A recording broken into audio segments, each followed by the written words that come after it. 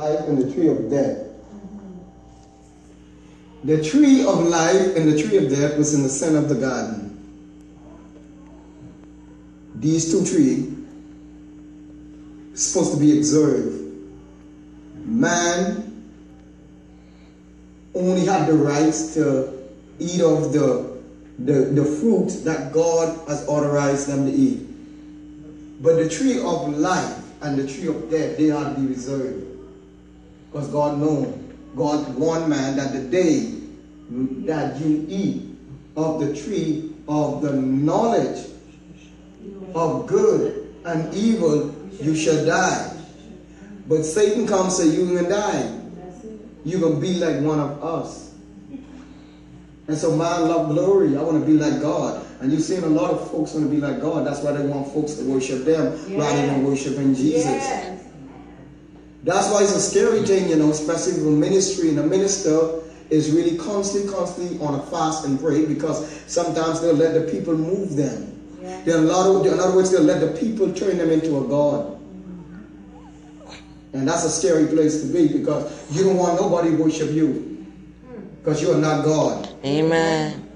Amen. You take the glory that they're supposed to give to God, and you've given it to the pastor, or you've given it to the bishop or the apostle. No.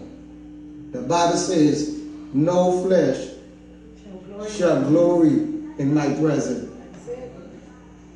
Amen.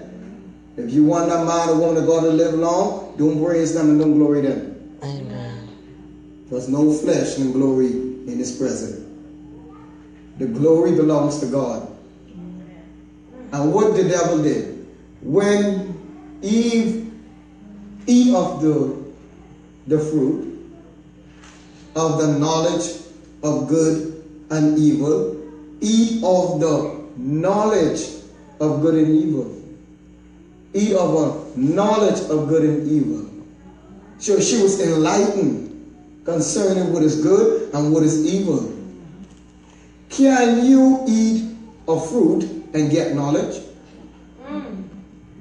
That's true. Talk to me. Talk to me. Can you eat an apple and get knowledge? No. If you eat an apple, the apple, when you go to the bathroom, you bring it back out. That's true. So you don't get knowledge from eating no fruit. So it could not be a physical fruit that a lot of believers stated was. This thing was spiritual. This thing was spiritual. It was not physical. There's no way you can eat a physical something and automatically you change into, because you eat this thing. No. When you eat anything, what happened to it?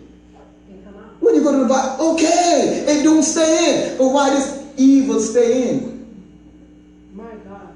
Why the knowledge of this evil stay in man from generation to generation? That's true. So this is not a fruit that they eat. This is spiritual. This was a spiritual.